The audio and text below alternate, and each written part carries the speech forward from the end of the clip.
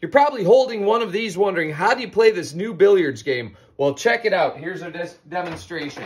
First, you're going to bring that Conquer the Cross rack at home. Notice there are 2 X's. When you rack your 9 balls, make sure you tighten away from both X's. That will ensure the center of the cross is in the middle of that rack. Once you do that, set up the remaining 6 balls around the perimeter. The object of the game is quite simple. The very first shot is your shot. Ball in hand, wherever you want. You're going to sink one of the 6 perimeter balls. At that moment in time, your opponents are going to pick the hardest remaining 5 shots on the perimeter.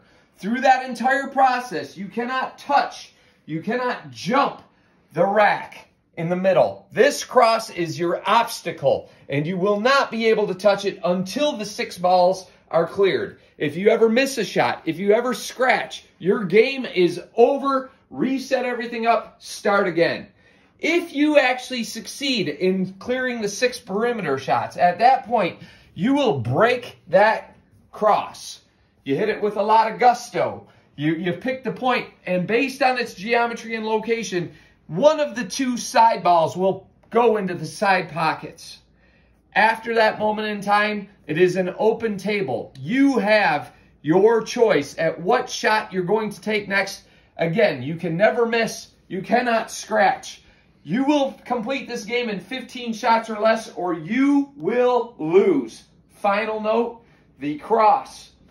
When you play this game, numbers and striped solid designations are irrelevant.